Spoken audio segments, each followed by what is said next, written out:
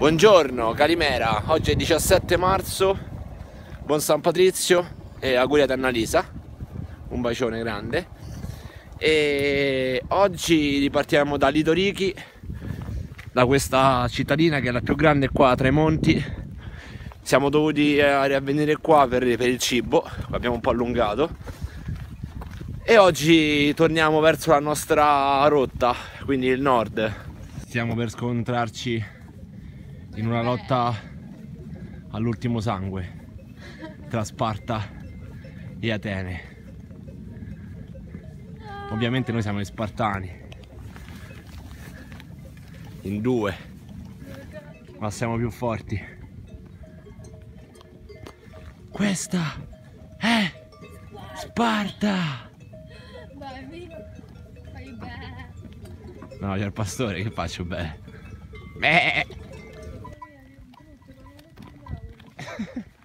Eccoci, siamo arrivati all'Efcaditi, sotto le montagne con la neve. Siamo a circa 800 metri di altitudine. Questa è la cittadina, poche case. Siamo all'Efcaditi e questa simpatica signora laggiù, che è una taverna, ci ospiterà per questa notte. Adesso ci sta dando questo cibo. Tonno e pomodoro e cipolle e delle polpette della carne con delle patate, col pane. Sasha già sta godendo. Non abbiamo capito se dormiamo fuori all'aperto in un magazzino con una tettoia o da qualche altra parte, però siamo contenti. Siamo ripartiti da Efcaditi e questo è il tempo, l'ennesima pioggia, nevischio, e stiamo andando a Thanassios Diakos. Sono 21 km oggi, 1100 metri di dislivello in salita, altrettanti circa 900 in discesa, e tra 2 o 3 giorni usciamo da queste montagne. Non ce la facciamo più, ma sono stupende, ma piove sempre, sta sempre a piove, basta, vogliamo il sole. Guardate che bello quel paesino con le grotte sotto. Questi signori greci sono fantastici. 3 uova per uno al tegamino, insalata con le carote, del pane. Grazie, grazie. Grazie. Cioè, fantastico. Stiamo salendo da un paio d'ore, siamo sudatissimi e non si vede neanche più dove eravamo. Siamo veramente sopra le nuvole. Siamo a circa 1100 metri. Eccola là, Thanassios Diakos, tra le nuvole. E speriamo di trovare da dormire, perché qua siamo a 1000 metri, fa freddo, piove e soprattutto abbiamo fatto il Guinness dei primati, perché sono precisamente 8 giorni che non ci laviamo. Mamma mia, robetta seria, Ecco dove dormiremo stanotte, un magazzino però me l'ha chiuso dal vento. E siamo al centro, questa è la piazza principale di Thanassios Diakos, questa è la chiesa. Buongiorno, 19 marzo, siamo alla piazza principale di Thanassios Diakos. Oggi sarà una tappa da 25 km, tutta sui 1200-1300 metri, quindi non c'è tanta salita. Sono 500 metri di dislivello in salita e 1500 in discesa. Eccola laggiù, a Thanassios Diakos, dove dobbiamo dormire questa notte. Questa è una montagna stupenda, tutta innevata. Ci stiamo lasciando i monti, questa catena montuosa alle spalle. Oggi scenderemo a 700 metri a Peristeri e domani usciremo da questa catena montuosa, andremo su una piccola vallata. Siamo intorno ai 1350 metri. Questo credo sia il punto più alto che toccheremo e che abbiamo toccato qua in Grecia. Si va avanti con il carrelletto sulla neve, che non si sposta, tutta camminata sulla neve. Sentiero complicato oggi, molto, le nevi si stanno sciogliendo e si crea tutto fango. C'è un grande problema, Devo andare là, però qua non si scherza perché la corrente scende forte. Scende giù per questa vallata. Cazzo, abbiamo vinto noi, però hanno perso i miei piedi. Freddissima. Siamo arrivati a Peristeri, ma non riusciamo a trovare niente da mangiare. Ora stiamo continuando a girare, è piccolissima, però c'è solo un bar, sembra che sia chiuso. Sta facendo anche buio, quindi ci dobbiamo sbrigare per trovare da mangiare. Stiamo ripartendo dal posto più brutto che abbiamo mai visto finora, Peristeri, e stiamo andando verso Grammeni, verso la pianura. Che cos'è?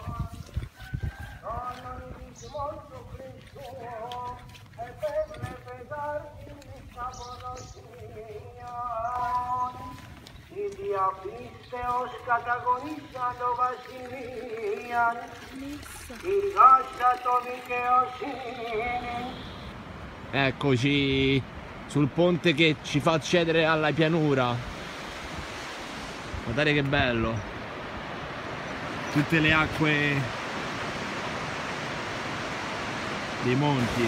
Tra 1-2 km c'è tra i primi paesini, che vuol dire civiltà, che vuol dire cibo, che siamo senza cena, anzi era a cena mezzo cetriolo per uno, ma in realtà un quarto per uno, e stamattina a colazione nada, de nada, quindi andiamo là, ci spappoliamo todos.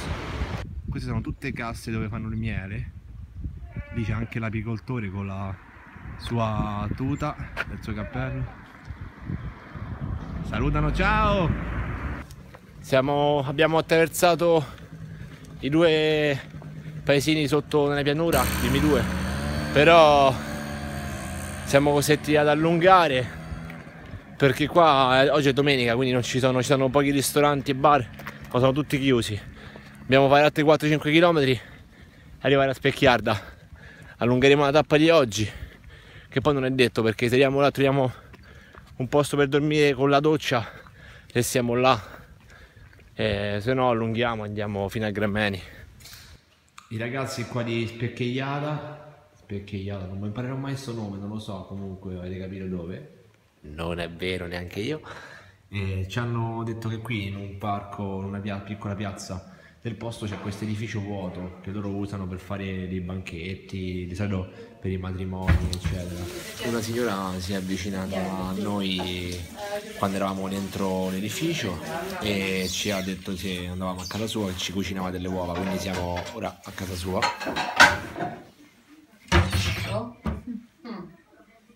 e ci sta cucinando delle uova, fantastico.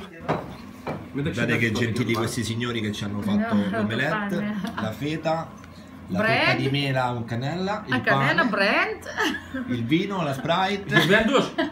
Milan, Roma. Stelios Manolas. Manolas.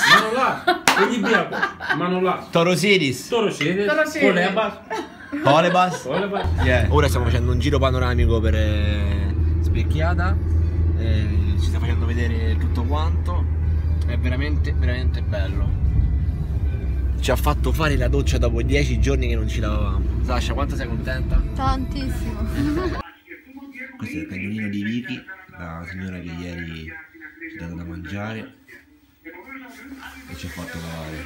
Siamo nel suo negozio di parrucchiere e ora aspettiamo che ci offre la colazione. Salutiamo la nostra piccola casetta e questo fantastico posto. Il fratello di Vicky. Ciao Selo. Ce ne andiamo, ci mancheranno tutti, un posto veramente bello. Grazie a tutti. Niente, qui non riusciamo a fare niente di nostro, che le persone ci vengono in aiuto. Ora si è fermato un trattore che ci ha visto e ci sta aiutando ad attraversare questo piccolo fiumiciattolo per non farci perdere tempo. L'uomo davanti ci tiene lo zaino. Vai Sascetta. Thank you. Welcome.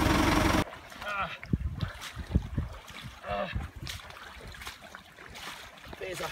Vuoi una mano? Guardate che belli questi fiori. Siamo entrati in un bosco bellissimo. Sentite che suoni.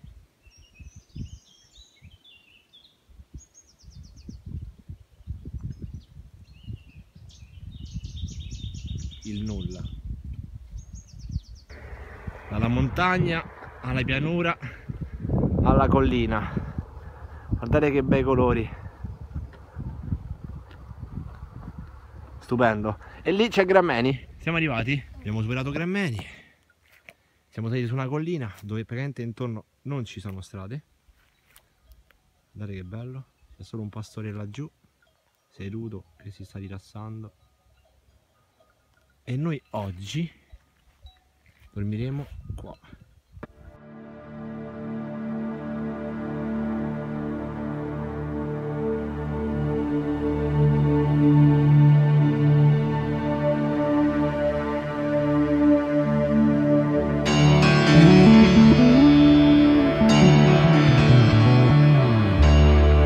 It's a beautiful day. The sun is shining. I feel good. And no one's gonna stop me now.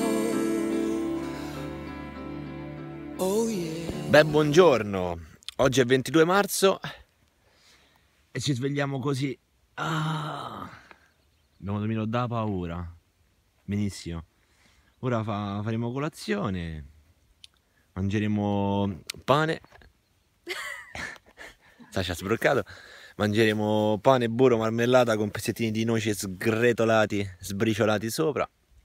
E poi ci avvieremo verso Xiniada, circa 22, no, circa 20 km. 20 km. È bello da qua perché si vede la catena montuosa che abbiamo fatto. Siamo venuti da là i giorni scorsi, siamo andati verso Specchiata, c'è un po' di foschia, non si vede bene che è sperchigliata quella città. Abbiamo fatto tutta quanta la pianura fino a qua sotto, abbiamo dormito là sotto su una collinetta, ora stiamo salendo, scalcheremo anche questi piccoli monti.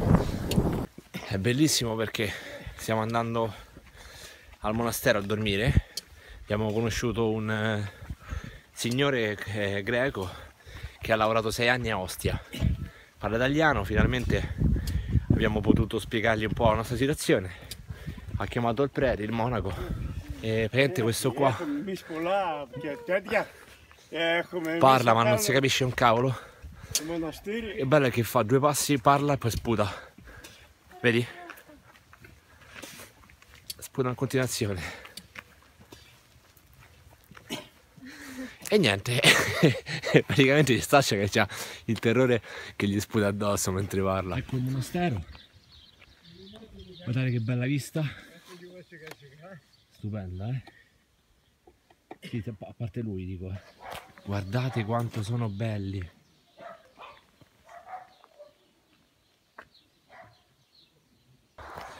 Oggi 23 marzo ripartiamo da un hotel vicino a un benzinaio su una strada statale e ripartiamo da qua. In realtà ieri da Xiniada, che dovevamo dormire là, alla fine tramite 3000 giri, una perdita di 4 ore, alla fine un prete ci ha pagato un albergo, ma era fuori città e non sapevamo che era così distante da Xiniada, perché praticamente ci ha fatto fare 17 km di tappa. Per fortuna era la stessa strada della tappa che dovevamo fare oggi, ne dovevamo fare 26, ma oggi ne faremo solamente 9. Questo fantastico signore ci sta regalando un po' di carne, sono spiedini di carne di maiale, di questo maiale, proprio questo, quello che sono al flauto. Questa è la chiesa di Monastiri e abbiamo una ragazza del pub Tequila Riba qui a Monastiri, ci ha consigliato di dormire qua. Abbiamo chiesto dove potevamo dormire, lì giù c'è uno sgabuzzino, in realtà non è uno sgabuzzino, è una piccola struttura con dei bagni, però per terra è pulito, fuori dai bagni c'è un piccolo atrio e ci metteremo là a dormire.